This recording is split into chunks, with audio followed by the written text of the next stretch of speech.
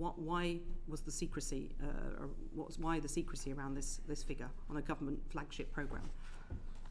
You're right that it's an absolutely crucial programme, and you're of course right that there is a huge amount of interest in anything to do with the Migration Economic Development Partnership with Rwanda.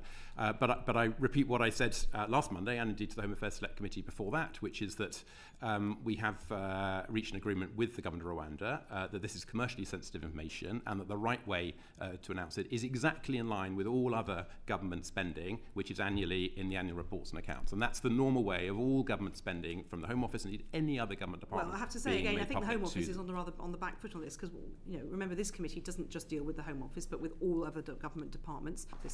Well, what was commercially sensitive until the moment that it entered into the public domain was the size of the figure, bearing in mind that the UK could be negotiating similar agreements with other countries, and indeed so could Rwanda. And so we had reached that agreement. We take this partnership extremely seriously. I also take my responsibilities of transparency to you extremely seriously, and I have to balance the two.